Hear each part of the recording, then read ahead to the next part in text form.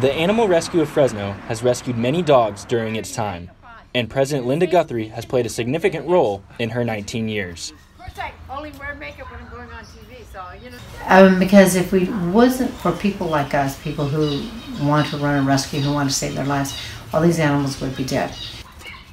Guthrie and her team take care of the dogs in hope of later on finding them a home here in the valley or out of state.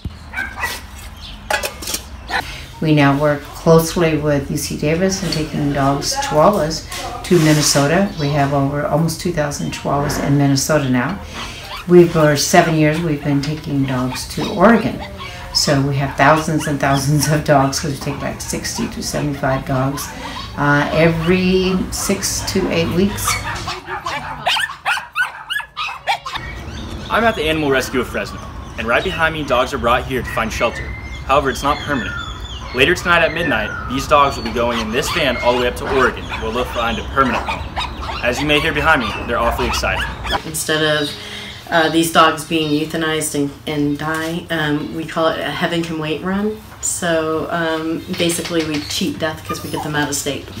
The facility is ran by a group of volunteers that take in donations for the proper equipment to give the dogs the proper care that they need to stay healthy, and they have one word to describe just how they feel after a day's work.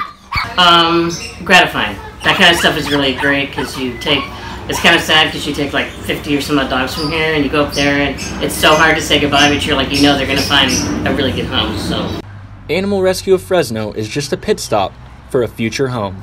Jameson Ruppel, Fresno State Focus.